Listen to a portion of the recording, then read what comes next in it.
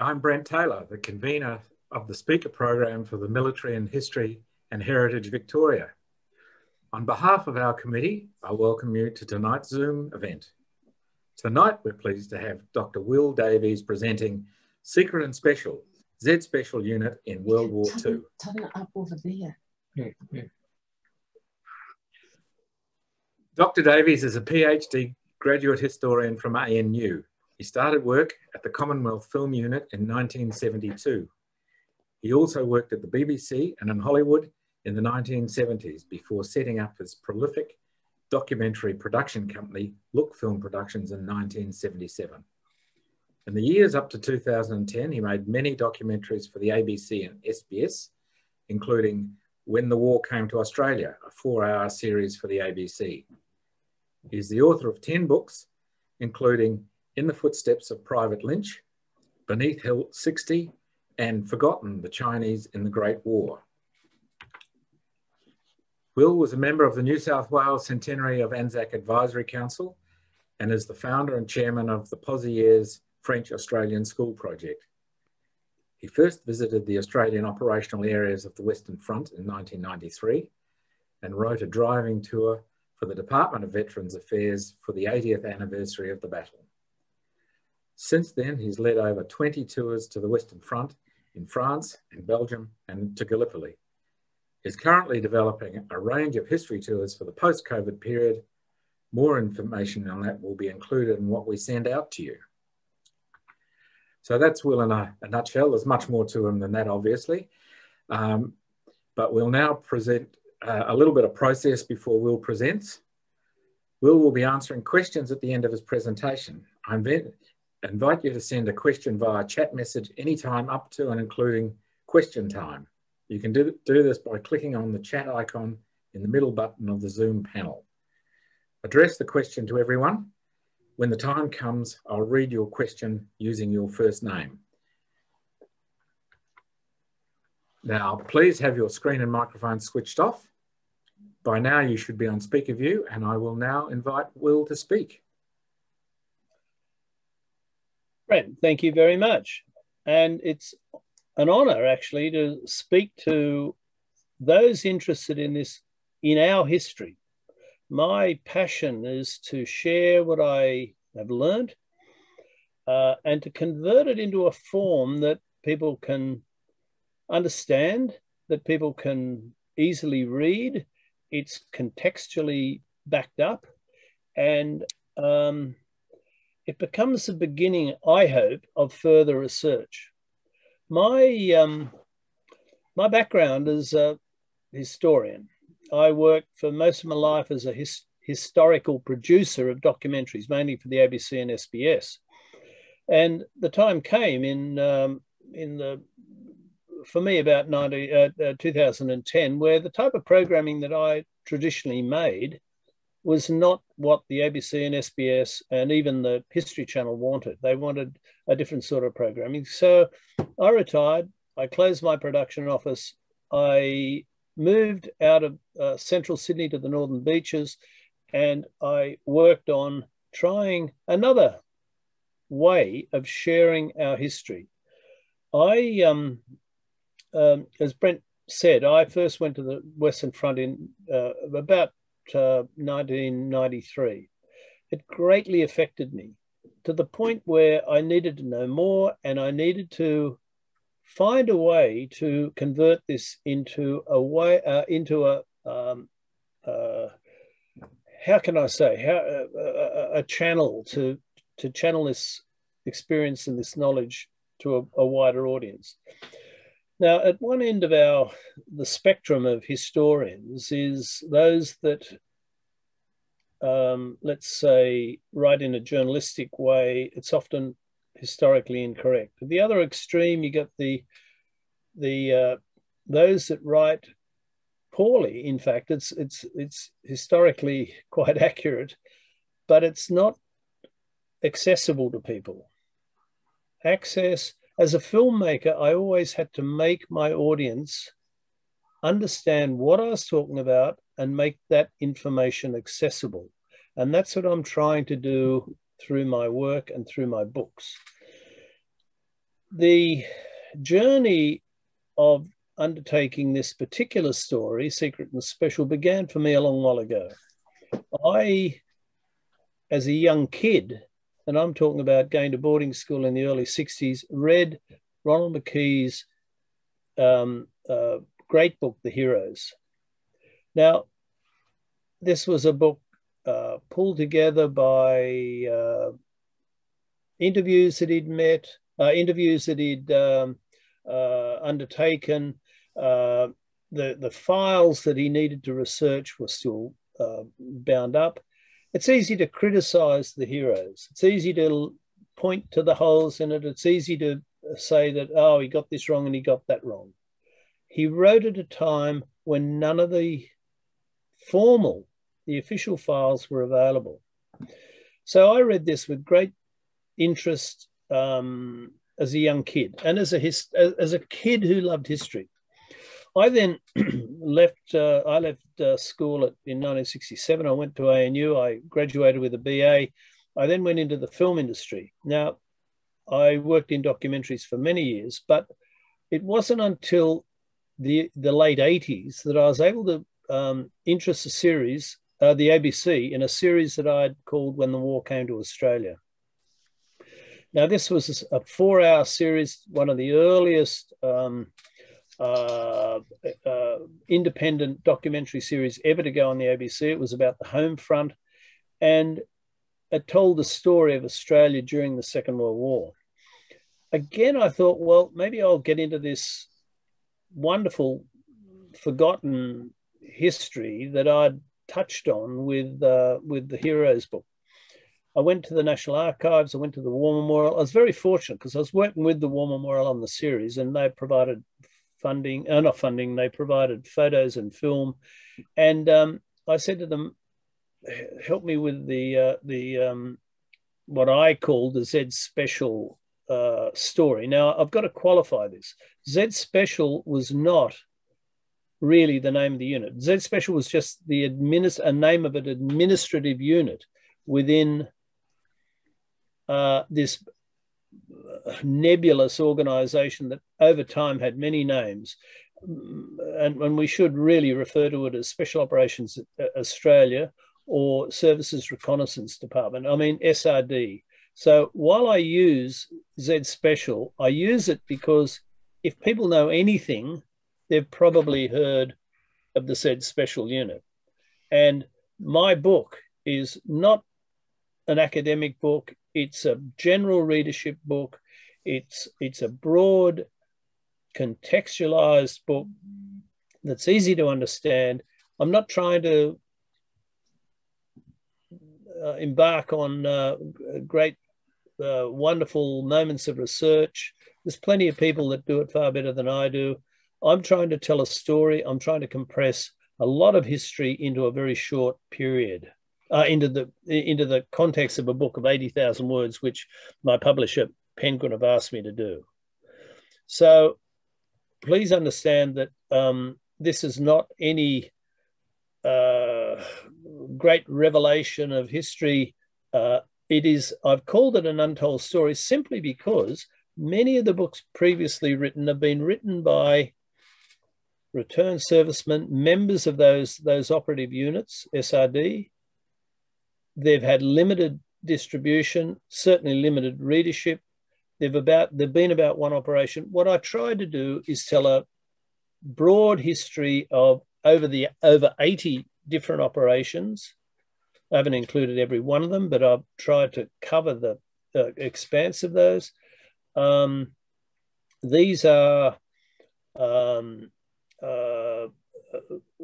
my research has come from what I found to be a bit of a dodgy resource, but this is the official history, which has been modified and covered up and sanitized and all of that. So I've fallen into a bit of a trap there because I've trusted it, but it's not quite what I thought.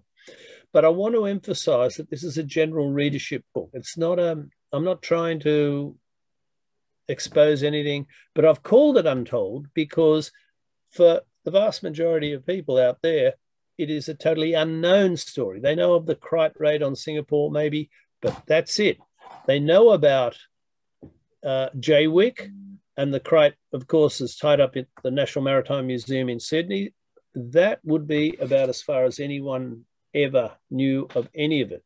And I defend the title of unknown because I think it is, in a general sense, totally unknown. Now, let me just go back. I talked about Ronald McKeon, and this, when the war came to Australia, was this series that I did it went to air in 1992 on the ABC. It was a 4-hour series that told that home front story. Now, as I said, this story that I'd been triggered to read and to understand and to remember sort of festered in my mind from, well, 1962 or 3 or 4, when I was a little kid at school, till when I got back into it, when I started work on When the War Came to Australia. And then that went to air and I forgot about it again.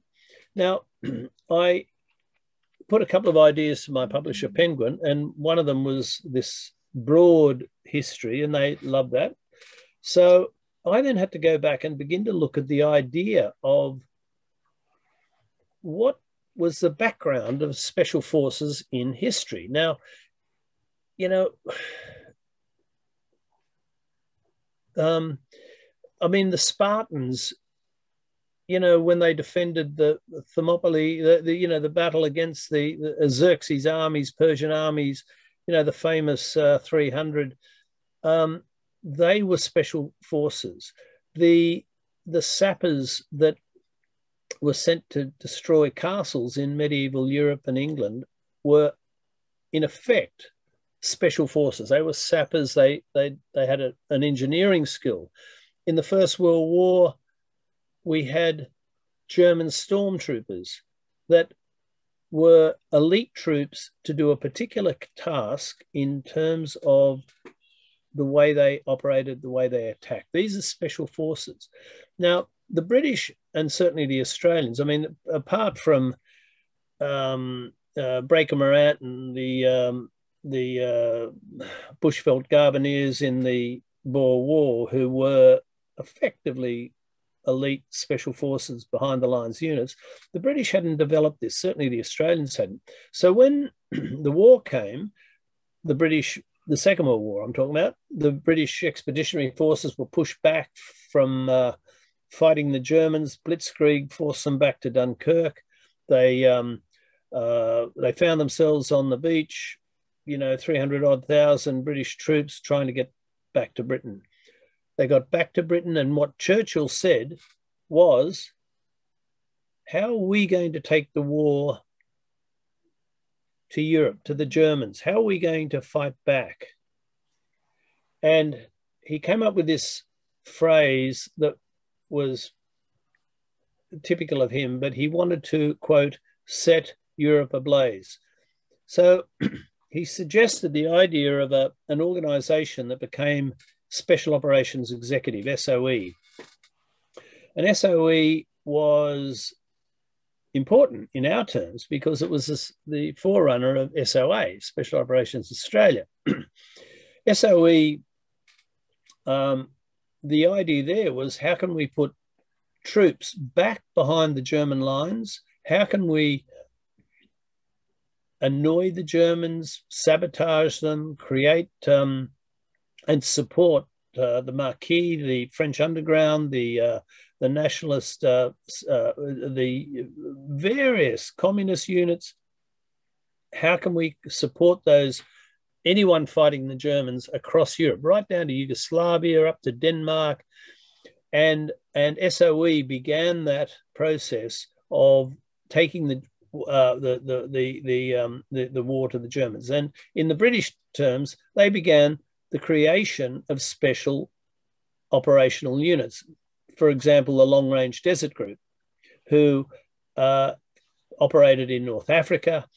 They and they were followed by the SAS, the creation of these units that could then go behind German lines, shoot them up, and disrupt in a new way, in a new form of fighting, disrupt the war.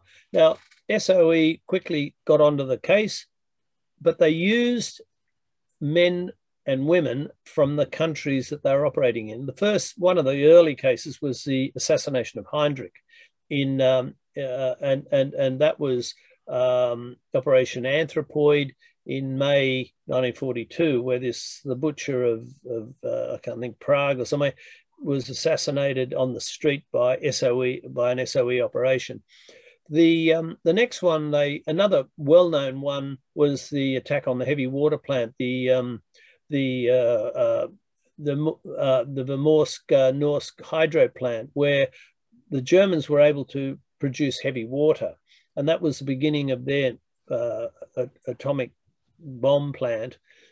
The SOE operatives, who were Norwegian, were able to not only destroy the plant, but also to plant bombs on a boat called the Hydro, which the Germans had put heavy water in drums on the Hydro, and halfway across the lake, when it was being transported, the Hydro blew up and the drums and the heavy water sank to the bottom. These were crucial. Now, operations continued in a whole range of countries. There was France, Poland, Netherlands, Belgium, Yugoslavia, Hungary. In Greece, there was some particularly interesting operations. This is the Guga-Potamus Bridge, which was a crucial rail link down through central Greece that took supplies to the port of Piraeus in near Athens to ship to North Africa. So SOE with local operatives were able to destroy that bridge, and you know, there's a group photo there of some of those operatives able to that were working on the slide, the next slide, that were working with SOE. And of course, they came across the problems. If you've got, you know, right-wing extremists, you've got people in Greece that are fighting against themselves, but they're also got a common enemy in the Germans. So they had a lot of work to do. So what I'm trying to get to is that this translated into a problem that came to Australia after the fall of Singapore, the advance of the Japanese in Asia. They were very, very quickly down through Asia, not only in Singapore and Malaya, but right down through Borneo, right down to Timor and the islands, very quickly to the north of Australia. Now, what Australia had to do was what Britain had done, is form a unit that could go behind Japanese lines and annoy them and take the war to them, much like those operatives blowing up the Guga-Potamus Bridge or whatever. So SOE was created, and it's a long story, but they began training operatives to undertake various possibilities. Now, what you're seeing here is a training base down on Wilson's Promontory that proved to be unsatisfactory, simply that it was too cold. I mean, these are operatives going to be put into tropical areas, and you've got them freezing down on Wilson's Promontory. But it began the training process. So here men were trained, and this was severe training for what they were doing. The first area of interest was Timor. Excuse me. Timor, the Japanese landed in Timor on the 20th of February. That's about the time of the bombing of Darwin. And 1,500 Japanese landed in Dili, closely followed by another 4,000 Japanese supported by light tanks. They quickly overcame the opposition with the Australians of Sparrow Force, which was the 2nd 40th Battalion, Tasmanians, most of whom were captured. But at the same time, there was a second Independent Company who were able to take the war to the Japanese, and they remained there from February right through till late in 1942, carrying on this wonderful guerrilla war, just with very, very few losses, working and living in the mountains. They at one point they were lost to Australian. In Australia they didn't know what happened to Sparrow Force, and they didn't know what happened to Gull Force, which was another group of Australians that went into Ambon, and Lark Force, which went into Rabaul and Kavieng. But they very fortunately the Australians were able to put together a radio link with, you know, bits and pieces of all sorts of things, and they were able to continue the fight through this radio link, a radio that they call Winnie the War Winner, which today is interestingly in the Australian War Memorial. Late in 42, they were followed up by another group of independent companies, and they took the war on till 1943. Now, SOE, and this history is a concurrent history. It's not a matter of this happened and then that happened. It's a parallel history. So I'm going to try and cover this quickly, but once the SOE was established, training continued in Australia, and they were looking at preparing men in a different way. The sad thing about Timor was that it led to a number of disastrous raids, one of them being Legato, which is, I mean, to be honest, a bit painful to even relate. I want to just jump ahead now to the Crite raid on Singapore. Now, many people know of the Crite raid on Singapore. We've got, if they know anything, they know about this fishing boat that went to Singapore. The picture you can see here is some of the key people in that operation. From the left is a guy called Gort Chester, he didn't take part in the raid, but he was significant in the development of SOA from then on. The next one is Ivan Lyon, who was the leader. The middle one is a guy called Campbell, I think. I'm not sure. He's not part of the raid, but he's administratively important. The fourth one along is this guy called Bill Reynolds, a real madman. He was the one with Lyon that conceived the raid. He was the one that took the Crite from Singapore Harbour and sailed it to Singapore on the way, rescuing survivors. And the guy on the end is Davidson.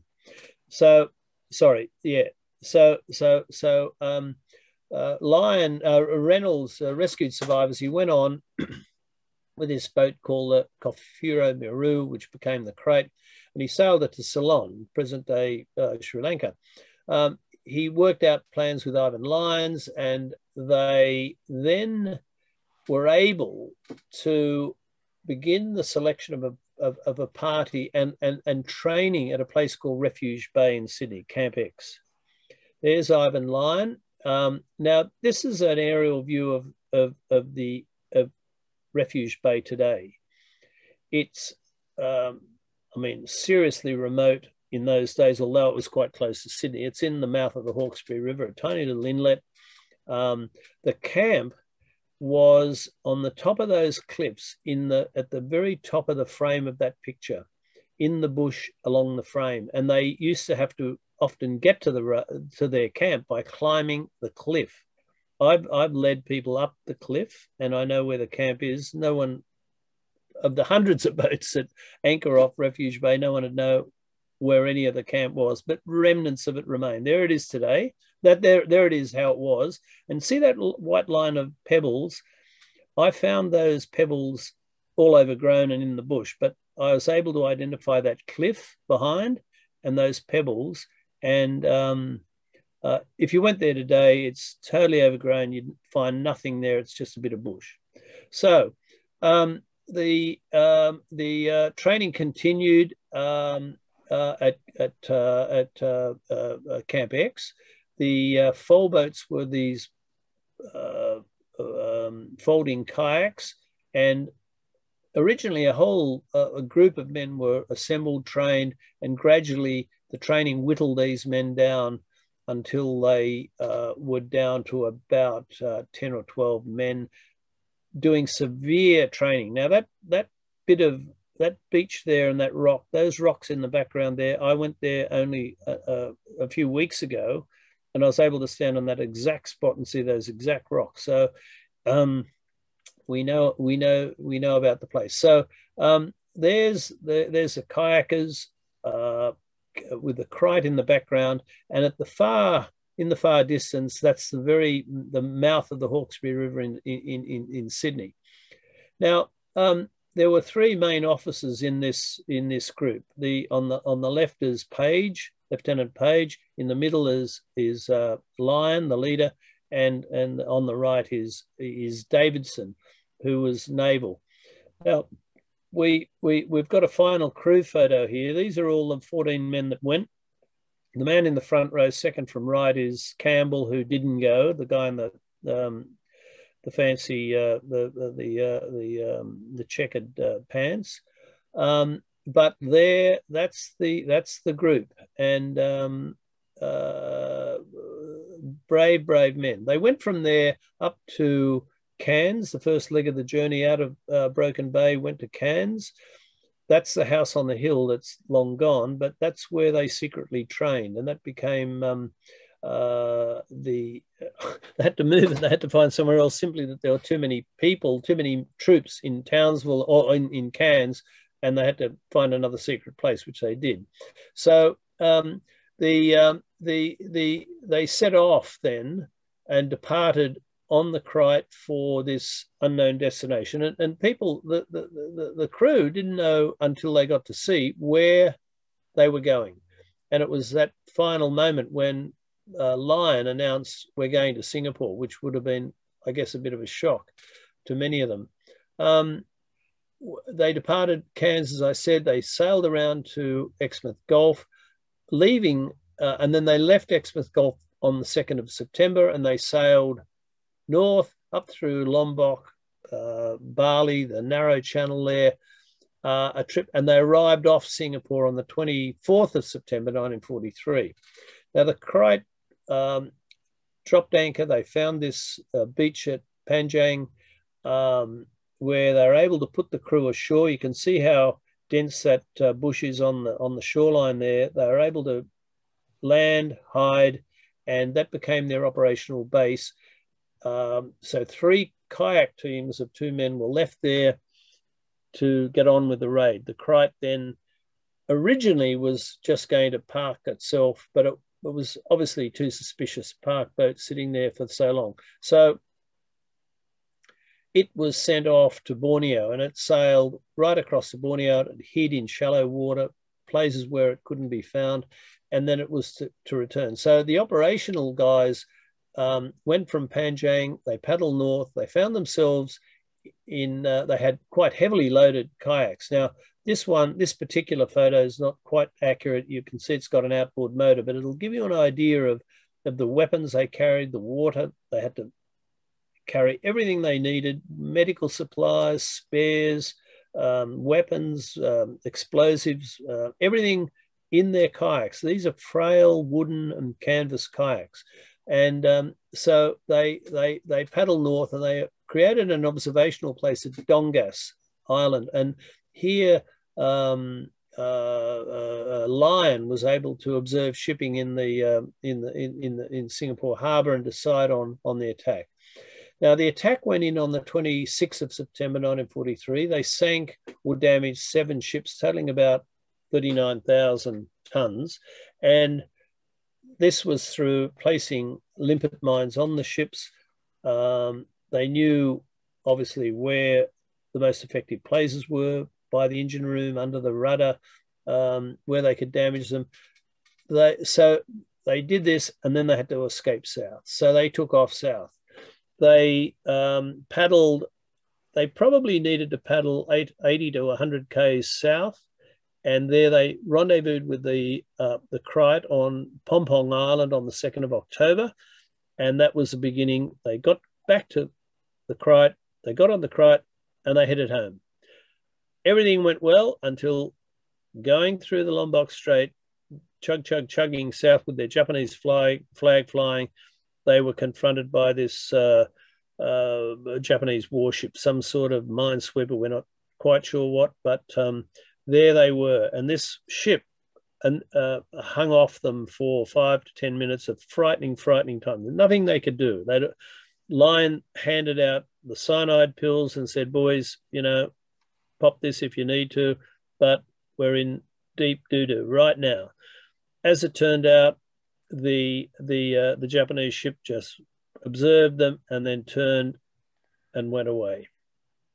An absolutely unbelievably frightening moment. Now, just to diverge a moment, this painting that I'm showing you was given to me only 2 or 3 weeks ago by an ex-Z Special man, a lovely old guy. And he won it in a Z Special reunion raffle.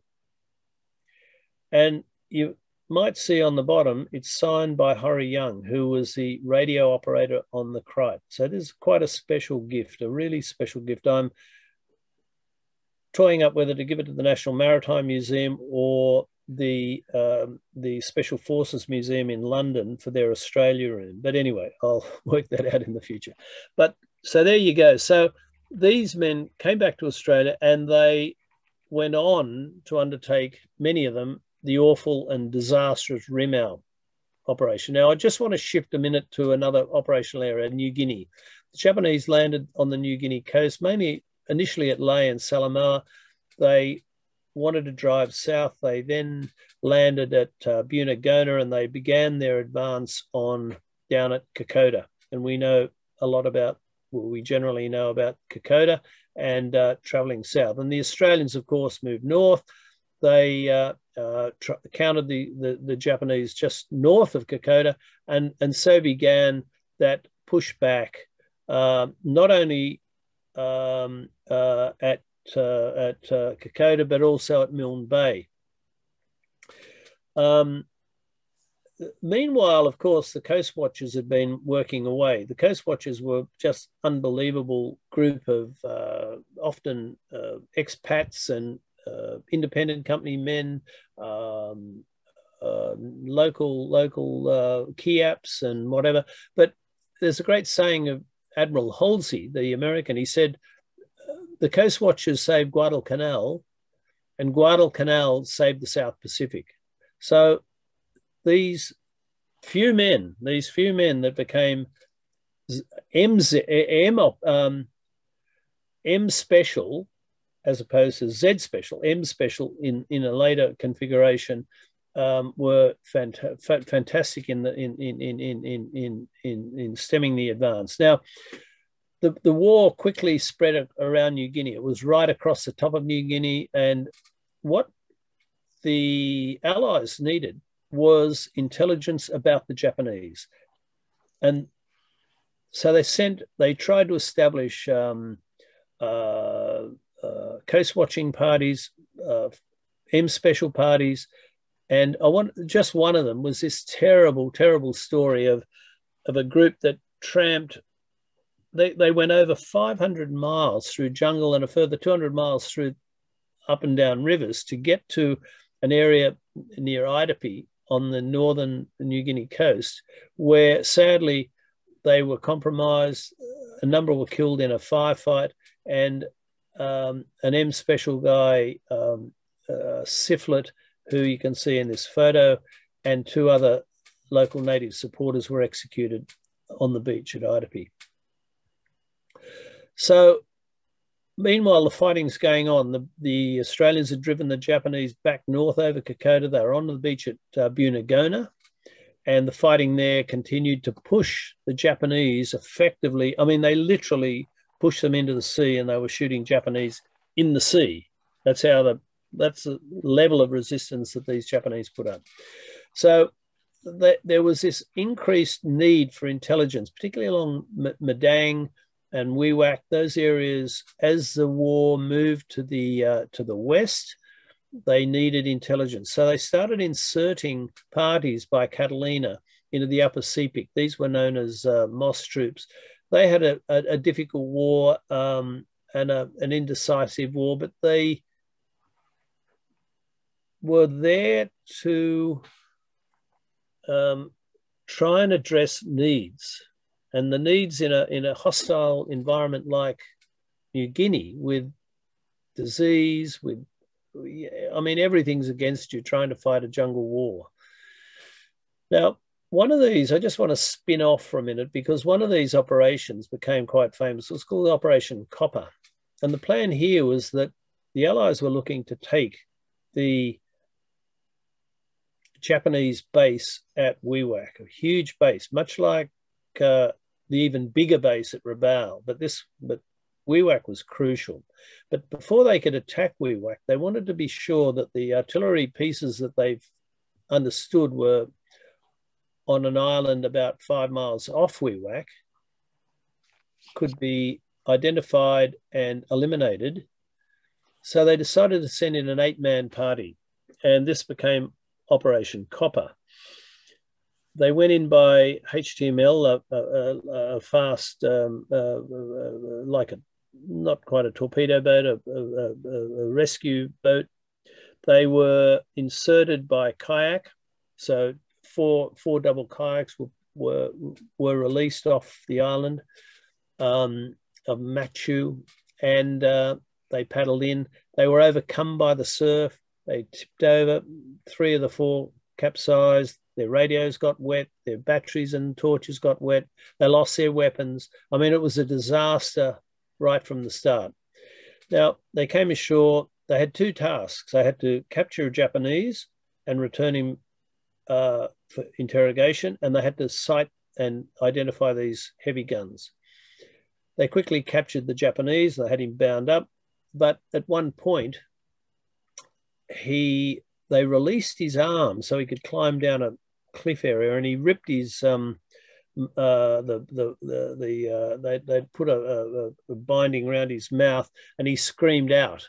Now, he was immediately shot, but the damage was done. So from then on, everything went downhill for the Copper team. They were compromised. Their kayaks were found by the Japanese. They couldn't get off the island. So 4 of them decided to put themselves on a log, swim out to the HTML. They were never seen again. 4 left. 3 of them didn't have any weapons. One of them, Mick Dennis, who's the guy in the middle there, he was a clever ex-commando. He knew his drill. He'd always kept his weapon around his back. So Mick's story, and I don't want to go into this, it's an horrendous story. 3 of his mates were then shot, so he's left on his own on this Japanese island. He took about 3 or 4 days before he realized, well, he had no food. He had nothing. He came for a 24-hour overnight stay. He had a few Horlicks tablets, some dried dates or something. He was quickly out of food. He had a lot of ammunition and a submachine gun, and he had to fight his way out of a number of firefights with Japanese coming upon him. And he realized he had to get back to the mainland. Now, of course, the mainland at Wewak was full of Japanese.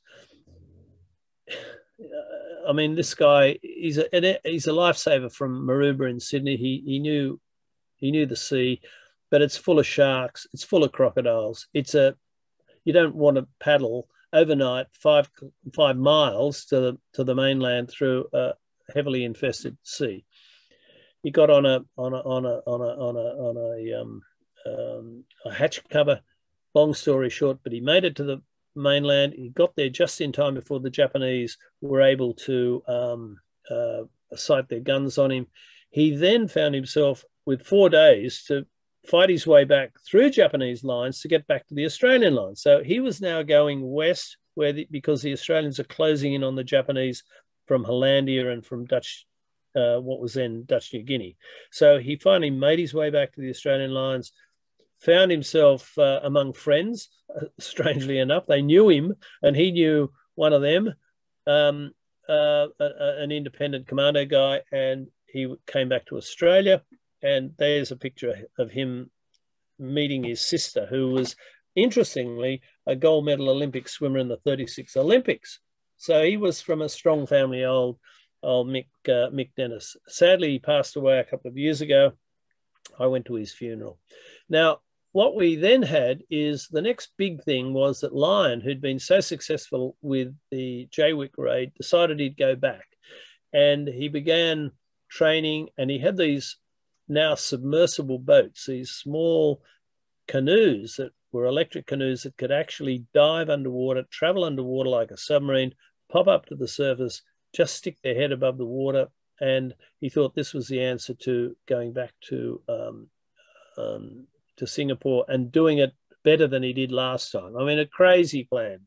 So he left Perth by submarine, and with the idea of going up near Borneo and capturing a junk. So that became the stalking horse for Lyon. They captured the junk. They then began loading and transferring all their supplies to the junk, and then they sailed it close to Singapore.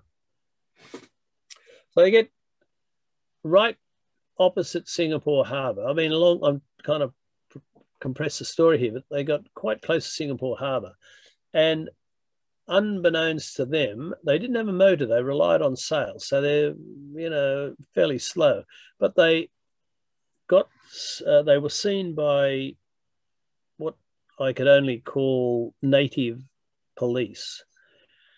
The native police approached them. They stupidly fired on them and killed 3 or 4 of the native police, but it was the end. The game was up. They had to scatter and set sail south. Lyon, in typical fashion, decided he couldn't leave all these limpet mines that he bloody carried all this way, so he made a number of other crews attack again in the same way. They attacked Singapore Harbour, attached mines, and then they fled south. But it was a terrible, terrible story. I mean, they gradually were caught in firefights. They were betrayed. They were killed, captured, drowned, until finally there were 10 of them left that were executed in Singapore after a mock trial.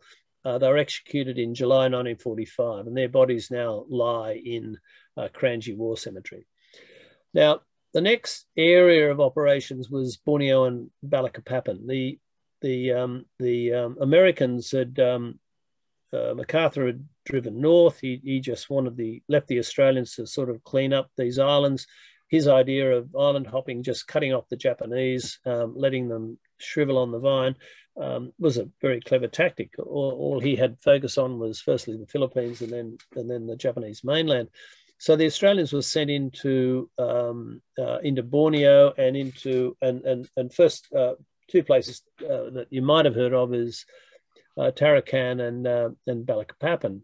Now these both needed intelligence on Japanese defences and all sorts of things. So again, SRD were called upon to provide that. I mean, these islands were the Japanese landed just weeks after Pearl Harbor. I mean, they were important for oil and rubber and food. The Japanese quickly imposed heavy restrictions on the people, on the labor, on their culture. They educated the kids in Japanese. But the Australians realised that if they were going to make their landings successful, they needed the support of SRD.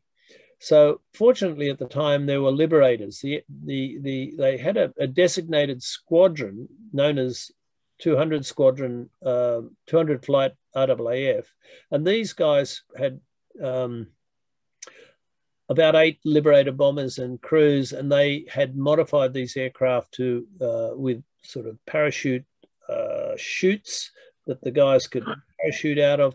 They could resupply operatives, and they could provide weapons and help the training of guerrillas. Now, so in went various small groups of Australians, SRD operatives, setting up little units totally separated from each other, totally independent of each other, where they were raising and training the Dayaks in particular, who were very keen to kill Japanese, training them in various ways. Here, there's a picture of them explaining about attacking a village. Here's the sort of river transport that was in the interior, and these Dayaks were they weren't the bravest men in the world, but they loved killing Japanese, particularly when they were asleep and when they were drunk, because they'd cut their head off and hang their head in the village, and carrying heads back, although it horrified the Australians, it was seen as a great war trophy. So this fight continued in Borneo right through the war, and it aided the operations of SRD, aided and provided not only intelligence, but the containing of the Japanese on the coast. And with the RAAF and with the American Air Force, they were able to totally interdict any resupply. The Japanese were starving. They had no medical supplies. They're down on everything. And so suddenly out of the bush come all these trained operatives, and this pressure on them from within in the interior of Borneo, which they didn't know, was something quite unexpected. Now, we're getting now to late in the war. We're getting to a time when the last raids were starting to be planned. And it's amazing to think that there were submarine-based raids going out of Perth on American submarines, where 2 SRD men would be part of the crew. They'd be taken to somewhere, they'd be released, they'd do an operation of some sort, maybe a survey, a recce of an island, whatever it was that was required. They do it, they come back to the submarine, go back to Perth. Now, there were 2 raids, which I find extraordinary, on Vietnam. Who thought that Australians were operating in the Second World War in Vietnam?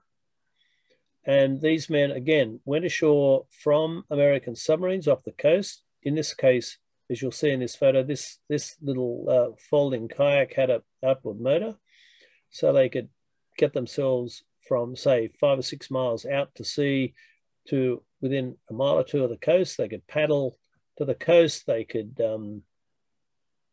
undertake their raid. And what they did was they looked to blow up the railway line in the area around modern-day Da Nang, where it was very close to the cliff, very close to the shoreline. They could land, they could go up the cliff, up the hill, plant their explosives, hop back down the hill, hop in their kayaks and bugger off. And there were 2 of those raids, and the second one quite successful. The poor buggers had just got back into their kayaks when unexpectedly a train came, which they didn't think would happen in the middle of the night, and of course hit their charge and went careering off the railway line, pulled off carriages. We're talking about not a lot of work, not a lot of damage. I mean, derailing a train, it can be fixed up in 2 days. But how would that have freaked out the Japanese? All this stuff is going on totally behind their backs, mysteriously. The local people can't do it. I mean, they don't have that proficiency and that technology, and so these raids went on, and they were very, very effective. Now, what we had then was the coming of the end of the war. So the Japanese surrendered on the 15th of August, 1945. And we went through a series of certainly not in the first few days. We think that the surrender happened, and it all happens, today and tomorrow. Unlike in Germany, where once Germany surrendered, the forces were probably disarmed within a day or 2. Here you've got Japanese units spread right across Asia, from Burma, right across New Guinea, up in New Britain, and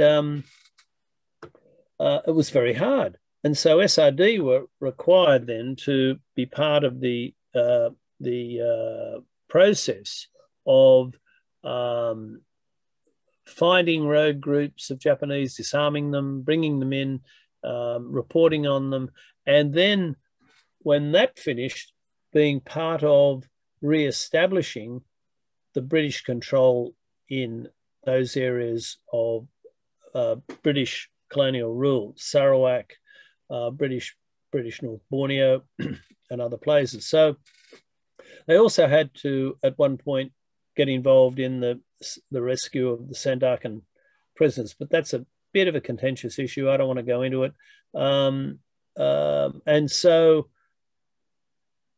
what you had at the end of the war was this incredible, I mean, so few men at the end of the day, and they were men as opposed to women. There were some women working in Melbourne and working in interpreting and whatnot, but the frontline fighting operatives, I mean, at the end of the day, they had quite a few casualties. They had about 80 odd casualties killed. Many of them were missing. Most of them just listed as missing. Some were beheaded, sadly. Some were like the 10 that from the Rimau raid. They were executed just weeks before the end of the war. They now lie in Kranji.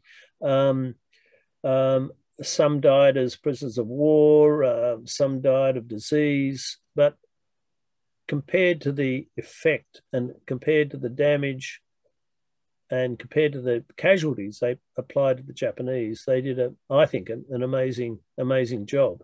And these are the forerunners of what we've got today in terms of Special Air Service and certainly our commando units. So it's just a extraordinary history. And I say again, it's an untold history. It's not that books haven't been written.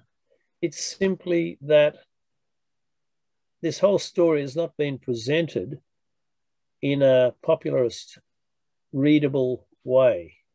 And I defend the title of Untold simply that I don't think that if you went to any library, you could find much, if anything, on any aspect of the SRD operations. So, look, can I say thank you very much to Brenton, to Jason, and to your wonderful organisation for promoting our history, promoting our and remembering our war dead. It's something special.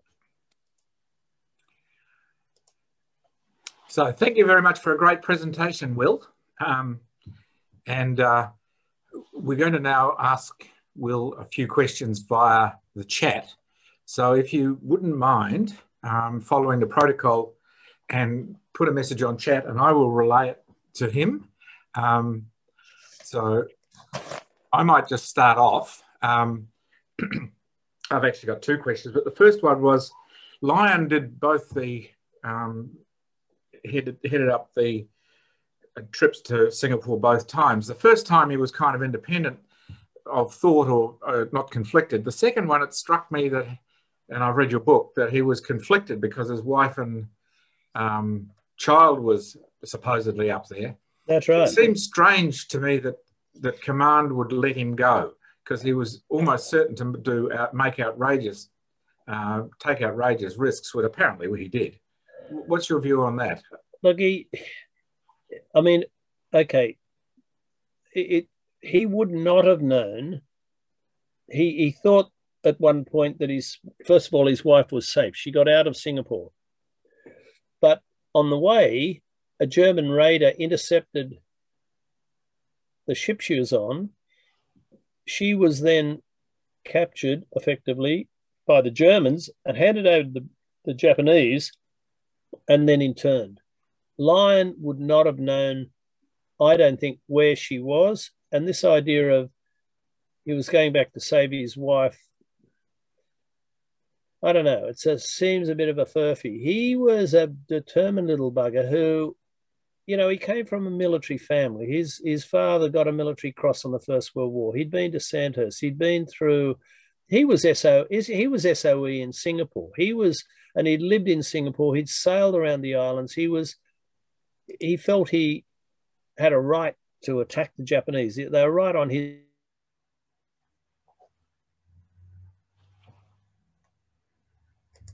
He was far more determined to replicate the success of Jaywick.